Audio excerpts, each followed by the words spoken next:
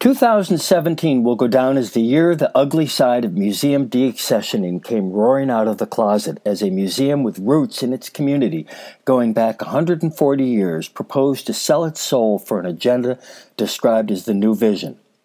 It started here in 1876 when Thomas Allen built the Berkshire Athenaeum to house a lending library, the Berkshire Historical and Scientific Association, and an art gallery. An aesthetic masterpiece designed by architect William Potter, best known for designing libraries at Princeton University and Union College and the astonishing Alexander Hall at Princeton. Allen was the grandson of the town's first minister. Look at the iconography and decoration over the door. It was a tribute to science, literature, and art. There was a bequest in 1887 by Bradford Allen to acquire paintings. Plaster casts were donated in the 1890s by Reverend Charles Spear. In 1898, Daniel Clark of Tyringham donated minerals, coins, Native American and antiquarian relics. The region's first and only historical organization was housed there. It grew and by 1903 had outgrown the facilities. Thomas Crane underwrote the cost of a new building structure on the present location to be known as the Berkshire Museum of Natural History and Art. By 1915, this new museum could report 5 spacious rooms devoted to natural history, minerals, botanical reproductions, insects and shells, mounted animals and birds, Native American artifacts, statuary, Asian art, antiquities, plus 4 rooms of paintings, including the best modern art and many classical masterpieces, including originals by Rubens, Van Dyck, Joshua Reynolds, and Bouguereau. The library remained in the Athenaeum building, and technically the collection was mostly on loan to the museum until 1933, when the two corporations were formally separated. This is Zenas Crane, scion of the Crane Paper Company, founded in 1770 and located in neighboring Dalton since 1799. He was one of the leading lights and philanthropists in late 19th and early 20th century Pittsfield.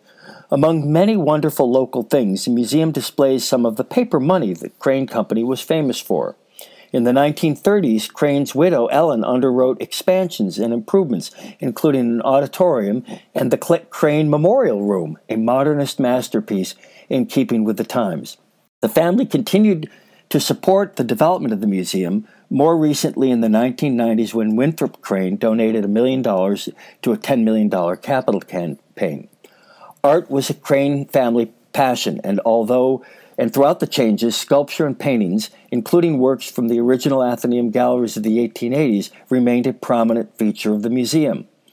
Despite the controversy and saga involved in the proposed deaccessioning of art to support the so-called New Vision, the museum retains plenty of art and has no intention of abandoning the art agenda, just selling the crown jewels, hence the trouble. If we look back to the early catalogs and publicity about the museum, when it was housed in the Athenaeum, art was prominently featured. This catalog from 1897 shows civic pride of place of Pittsfield in having such a collection.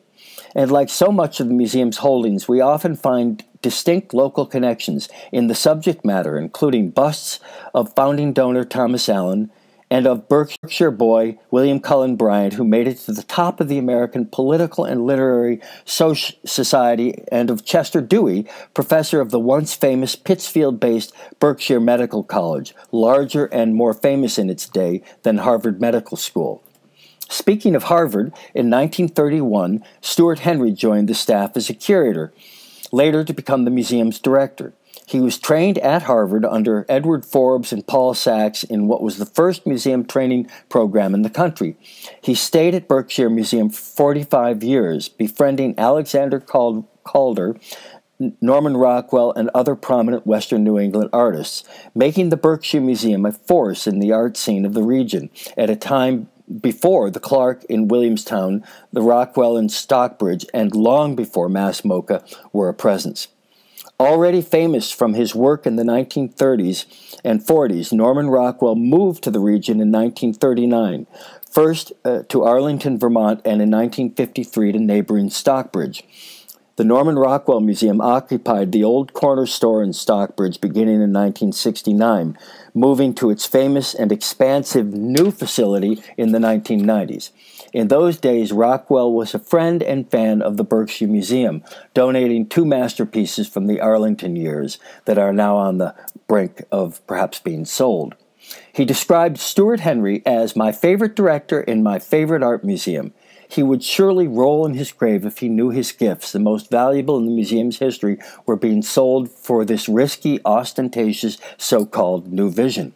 It's not just Rockwell. In the 1930s, with the development of the museum's Little Theater, Alexander Calder was engaged to produce 2 built-in architectural mobiles, among the first of the works that later made him famous.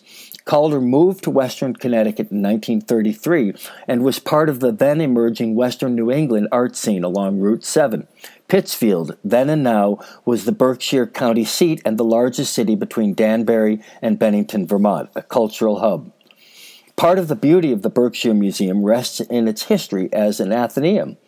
Athenaeums are shrines to the unity of knowledge, places designed to house history, art, science, and literature in an age when most people didn't attend college.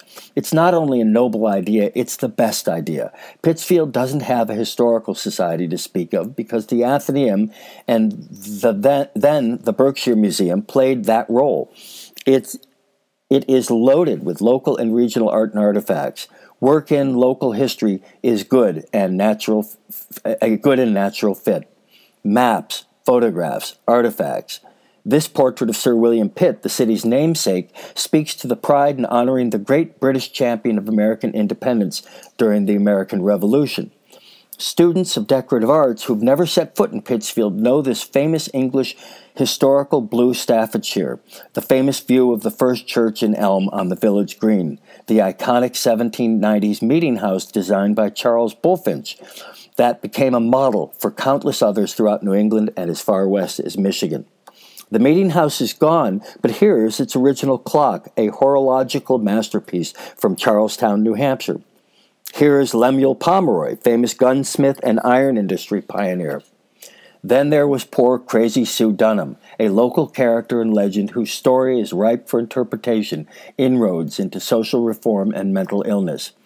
Then there is the story of Hannibal the elephant, who was killed when he fell through a bridge near Pittsfield in 1858, a backstory there for sure. And this remarkable rare collection of portraits of Pittsfield's Civil War veterans and artifacts related to their service. The beloved natural history collections and dioramas. It may not be the American Museum of Natural History in New York, but dioramas are one of the coolest interpretive devices ever created, and the Berkshire Museum has a collection of them. Live snakes, lizards, rodents. Generations of children and adults have paused and admired these wonderful live creatures. Then the fish. You gotta love them. Sometimes it's juxtapositions like this clock face and skeleton. If it was mass mocha, they'd call it art. The natural history collections, recently and brilliantly reinstalled. Would the new vision do away with this? This is a perfect platform for teaching. Insects. It's hard to overstate how important the collecting and naming and studying the natural world was during the 19th century, during the birthing of modern science. To have all this still intact is beyond precious. Minerals, too, many from this region, a region with a strong history in quarrying and extractive industry. Every facet can be used to deepen our sense of place and civic attachment. Extensive Native American collections speak to a 10,000-year history of human habitation here. A few years ago, an exhibition titled Taking Flight, Audubon and the World of Birds was a masterpiece of playing to the strength of this remarkable collection. Mass mocha is wonderful, but nothing they do there is more compelling than this. This show had me smiling ear to ear and looking and thinking and admiring the creative process of a museum exhibition so clever and inspired. You could visit 500 museums, and I have, and you'd never find galleries like this.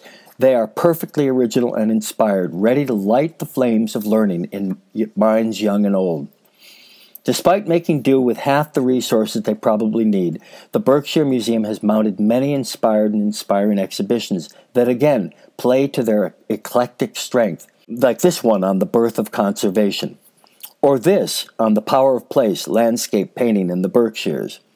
Monographic shows by artists like the late Brian Gill, a naturalist and artist as good as any in our time and a perfect fit for this museum. Or this one up now by Berkshire resident Morgan Bulkley, Nature, Culture, Clash. The Berkshire Museum is stretching to mount major shows by working artists like few museums in New England today.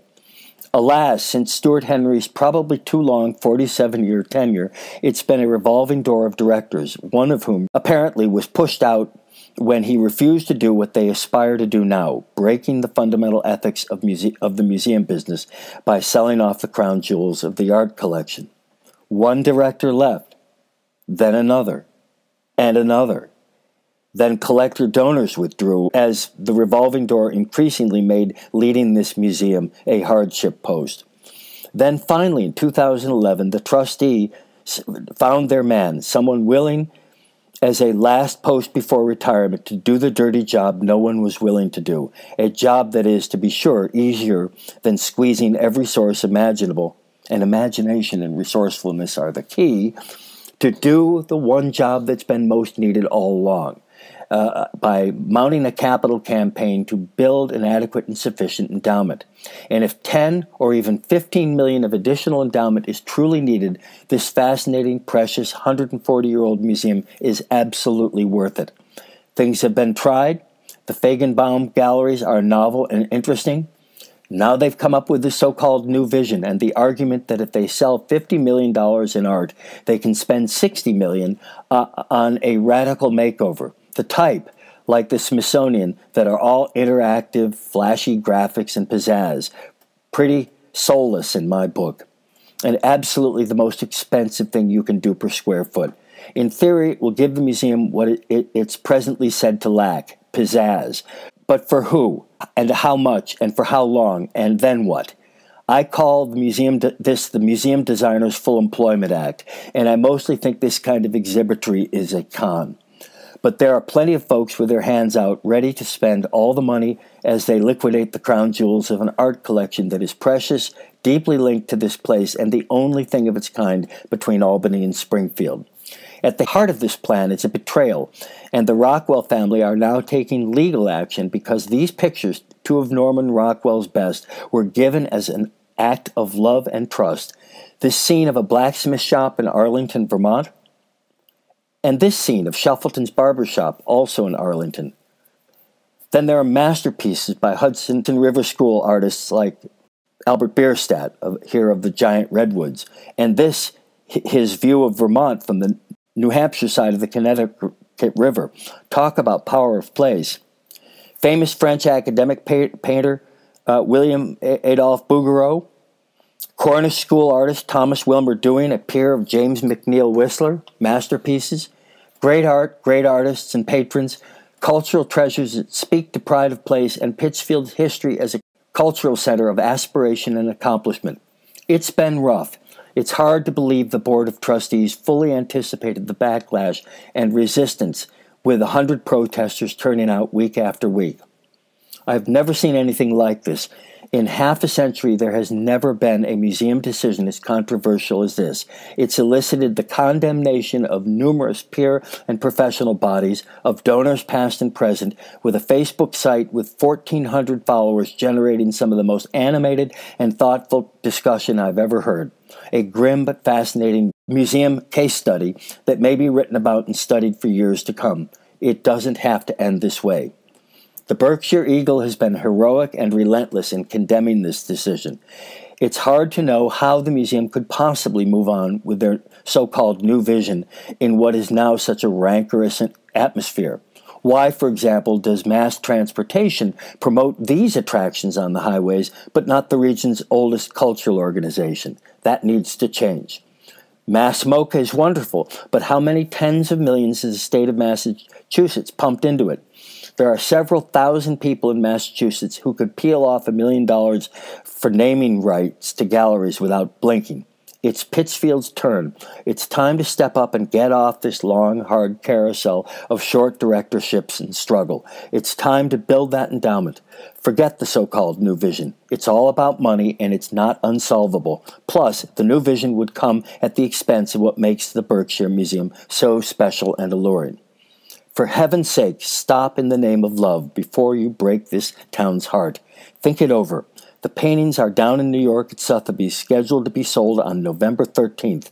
The Massachusetts Attorney General is woke and hopefully ready to act. The board could stop this auction tomorrow and must. Love isn't enough, but it's a start. This has been a traumatic experience for many. What doesn't kill the museum surely will make it stronger. The time for faith and conviction is now. Stop the sale.